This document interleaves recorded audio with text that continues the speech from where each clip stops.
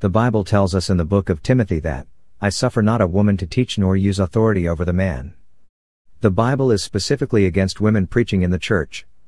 There's no such thing as women bishops, women pastors, women evangelists and women apostles in the Bible. Church organizations started that stuff to use women because they are better fundraisers than men. So they let the women hold positions that violate the scriptures. Women can be doctors, lawyers, engineers, teachers and all of that, but women and men have their prospective places in the scripture. In the second chapter in the book of Titus, it teaches that the aged women in the church, which are the mothers in the church, are to teach the young women. It also says a woman should be sober, chaste, clean and to keep a good home. It goes further to teach how they should love their husbands. However, the mothers of today seem more interested in wearing the biggest hats, sometime blocking the light in church, than teaching their daughters. On the other hand, there are those who advocate for gender equality and religious leadership roles. They believe that women should be allowed to serve as preachers, pastors, and even as leaders in the church.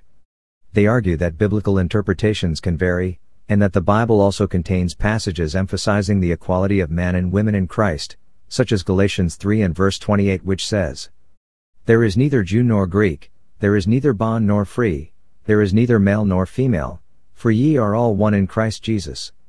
Some religious communities take a more progressive stance, seeking to reinterpret scriptures in a way that aligns with contemporary values of gender equality. They may argue that the cultural and historical context of certain scriptures should be considered when interpreting Bible, and that these passages should not be used to restrict women's roles in the church. They say that understanding the historical context is crucial when discussing these issues and that many religious traditions have evolved over time, and women's roles in the church have often been shaped by cultural and societal norms of the era. Some scholars argue that early Christian churches had more diverse roles for women, which changed as the church grew and adapted to different cultures. Some argue that interpreting scripture through a literal lens leads to restrictive roles for women. 1 Timothy 2 and verse 12 says, But I suffer not a woman to teach, nor to usurp authority over the man, but to be in silence. In this verse, God restricts women from taking on teaching roles or positions of authority over men in the church. 1 Corinthians 14 verse 34-35 says, Let your women keep silence in the churches, for it is not permitted unto them to speak, but they are commanded to be under obedience, as also saith the law. And if they will learn anything, let them ask their husbands at home, for it is a shame for women to speak in the church. This is a directive scripture for women to remain silent in church and not be in the pulpit preaching. Some argue that while certain passages in the Bible restrict women from preaching, the Bible also contains examples of strong and influential women, such as Deborah, Miriam, and Phoebe. They say that these examples demonstrate that women have played significant roles in biblical history. Another viewpoint of many women is that spiritual gifts and calling should determine leadership roles in the church, rather than gender. This perspective maintains that both men and women can be called to preach and lead based on their talents and spiritual gifting, as seen in passages like Acts chapter 2 verse 17-18, which speaks of both men and women prophesying. And it shall come to pass afterward that I will pour out my spirit upon all flesh. Then what? And your sons and your daughters shall prophesy. No, your sons and your daughters going to preach. Your sons and your daughters shall prophesy. They're going to preach. Shall prophesy.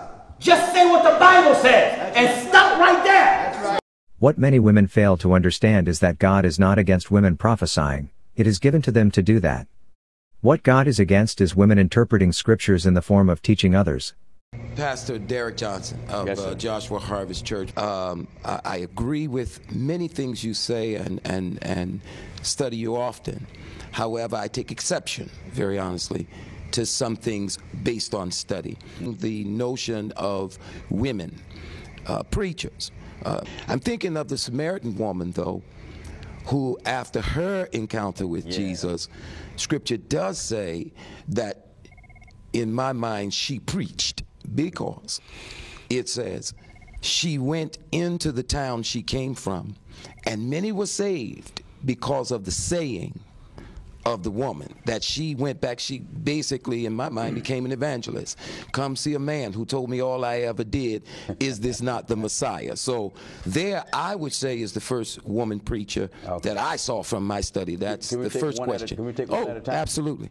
First and foremost, the scripture says this: I testify unto every man that heareth the words of the prophecy of this book. If any man shall add unto these things, God shall add unto him the plagues that are written in the book. And if any man shall take away from the words of this prophecy, God shall take away his part from the book of life and from the things out of the holy city. First and foremost, there's a statement you keep making. You keep saying, in my mind, she preached. Your mind don't count. My mind don't count. God said, my thoughts are not your thoughts, neither are my way your way. The only way I would believe that she preached if the Bible said that. Another thing you did, you added to the scriptures. You said the scripture says she went and told the people and they were saved. The scriptures never made no such statement. No, I said the exact scripture reference says, and many believed on him, being Jesus. Yes.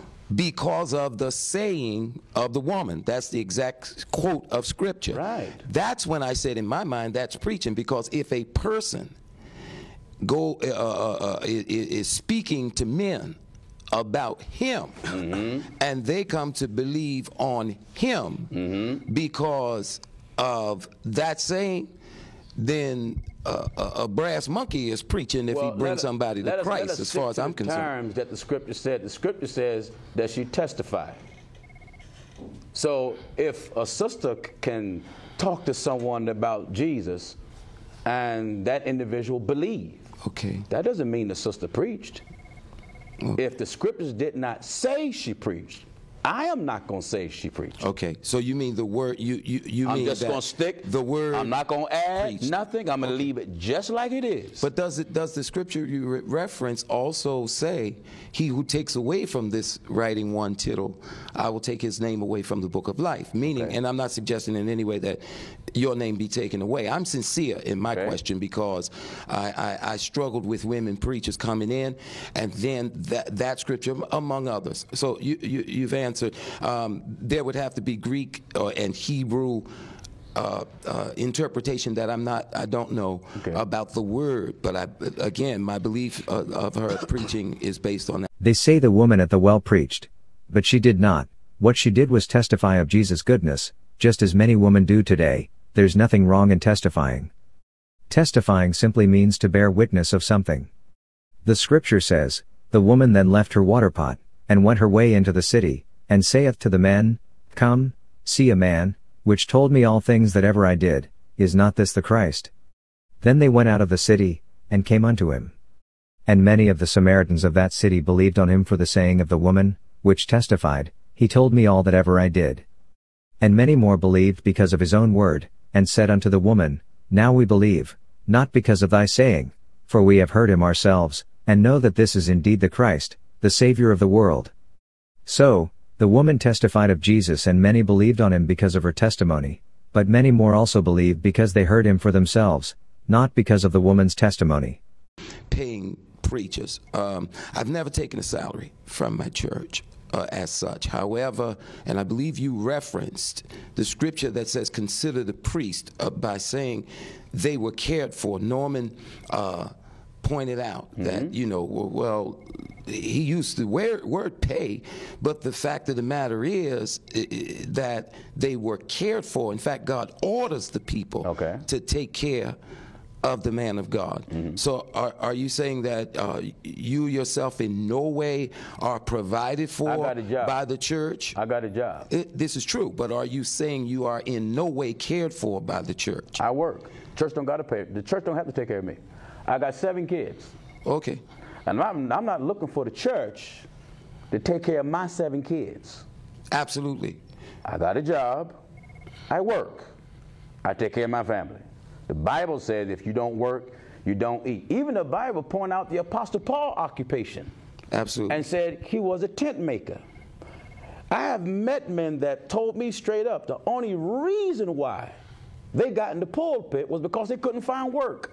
Yeah. Well, so they got in the pulpit. There we agree, but I'm trying to. I want to know if you believe that, or if you believe that, or you're saying that Scripture does not support the idea that the pastor should be cared for. When the Scripture says, "Consider the priest." Well, when you use the term "the preacher should," the pastor should. I don't mean in a paycheck kind of way. I'm talking about what you were talking about. All right, so this is what I'm asking for. Yeah, clarity. What we call parsonage, what we call caring for. I'm a full-time Pastor, meaning 12 tonight, if 2 in the morning, and the entire Wilmington, so Philadelphia what is your region explanation knows. of being cared for? What do you mean? Because when you say cared for, I don't mean support my children. I mean care for the priest. I mean that man's gas, transportation, etc., to go to their homes 2 o'clock in the morning.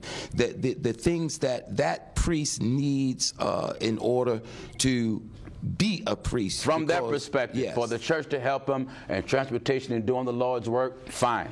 Absolutely. So, which is a very, so when you use the term care for, that is a very broad statement. Absolutely. Because a lot of preachers feel as though when you say cared for, that means buy him cars, that means buy him houses, and things of that nature. It is difficult to disagree with you, Pastor, because everything that you say is rooted in truth. Gino Jennings preaches that pastors should not be paid to preach.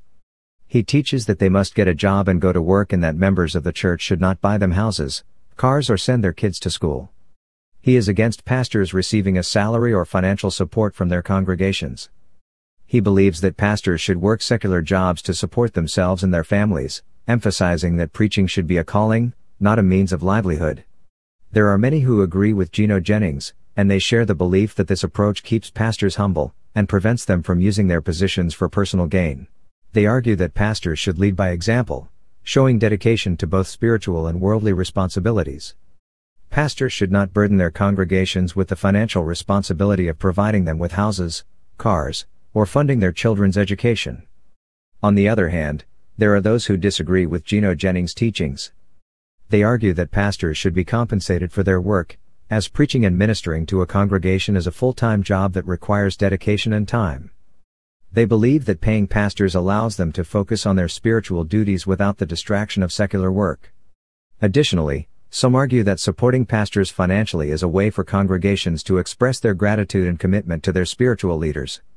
Those who advocate for paying pastors often point to passages in the New Testament, such as 1 Timothy 5 verse 17 to 18, which says, "Let the elders that rule well be counted worthy of double honor, especially they who labor in the word and doctrine. For the scripture saith, Thou shalt not muzzle the ox that treadeth out the corn. And, the laborer is worthy of his reward." They argue that these verses support the idea of providing financial support to pastors. They will say that the size and financial capacity of a church can influence its ability to compensate pastors. Larger congregations with more resources may be better equipped to provide salaries and benefits, while smaller churches might find it more challenging. Different Christian denominations have varying traditions regarding pastoral compensation. Some denominations have a formalized system for paying pastors, while others adhere to the same biblical belief of Pastor Jennings, that pastors should work secular jobs to provide for themselves and their families. Pastors who receive a salary argue that they have more time to dedicate to their congregation's spiritual needs, while those who work secular jobs may have limited availability. In conclusion to leadership in the church, and pastors being paid to preach, many contemporary Christian theologians and denominations hold the belief that gender should not determine leadership roles in the church, and they support the idea that women can serve as pastors and hold leadership positions. They argue that gender should not be a barrier to serving as a pastor or in any leadership role within the church. Proponents of this view argue that God's call to leadership is based on individual gifts, character, and calling rather than gender. Many churches believe that spiritual gifts and a clear calling from God should be the primary factors in determining someone's suitability for leadership in the church. They point to passages like Romans 12 verse 6 to 8 and 1 Corinthians 12 verse 7 to 11, which emphasize that God distributes spiritual gifts to both men and women for the edification of the church. Supporters of women preachers often highlight examples of women who played certain roles in the Bible. They use these scriptures to justify women preachers, but the Bible did not say any of them preach. Some argue that certain passages in the Bible that seem to restrict women's preaching the Word of God should be understood within their historical and cultural context. They suggest that the early church faced unique challenges and that the cultural norms of that time influenced some of the directives. They say that in today's context, where gender equality is valued, these interpretations should be reconsidered. Because they want to promote gender equality, many churches have adapted their practices and policies to reflect these changes. They believe that the church should be a place that exemplifies gender equality and inclusivity. They argue that many churches led by women pastors have seen tremendous growth and spiritual transformation in their congregations. This challenges traditional beliefs about gender roles in the church and supports the idea that women can effectively lead and pastor congregations. A growing number of churches now believes that the traditional view of man as the sole heads of the church and women's exclusion from pastoral roles does not align with their understanding of God's calling and equality. They emphasize spiritual gifting, individual calling, and historical context when considering leadership roles in the church, allowing women to serve as pastors and in other leadership capacities. These beliefs are part of a broader movement toward more inclusive and egalitarian approaches to church leadership. Many women have pursued theological education and ministerial training, demonstrating their commitment and readiness to serve as pastors. This investment, they believe, equips them with the knowledge and skills necessary for effective pastoral leadership. Numerous women pastors are fighting to prove themselves in pastoral roles. They try hard to demonstrate that they have the ability to effectively preach, teach, counsel, and lead congregations. Many women preachers argue that their ministries have often resulted in positive spiritual growth and community impact, further challenging traditional gender-based restrictions. Several churches have undergone shifts in their positions and policies to become more inclusive. They have reevaluated and revised the doctrine to allow women to serve as pastors, elders, and in other leadership positions within the church. It's essential to recognize that beliefs about women in pastoral roles vary widely among different churches, and not all churches or individuals hold these views. The ongoing conversation about women's roles in the church continues to evolve as theological perspectives, societal norms, and cultural contexts change over time. Many churches today believe that the full inclusion of women in leadership roles is not only biblically justifiable but also crucial for the vitality and growth of the church. In regards to pastors being paid to preach, this should not be happening. Gino Jennings teaches from the scriptures that pastors should not be paid to preach and should instead have secular jobs to support themselves. He teaches that pastors should lead by example, working alongside their congregations, and should not receive financial benefits like houses, cars, or funding for their children's education from church members. This perspective emphasizes humility and dedication in ministry, with pastors not relying on their roles for personal gain. Others believe that compensating pastors is a way to support their full-time ministry and express gratitude. In the end, it's the Word of God that counts. Anyways, I hope you enjoyed watching this video, and I do pray that we all continue in striving to please God. Please remember to like, subscribe, and hit the notification bell so you can be notified when new videos are uploaded. Thanks for watching.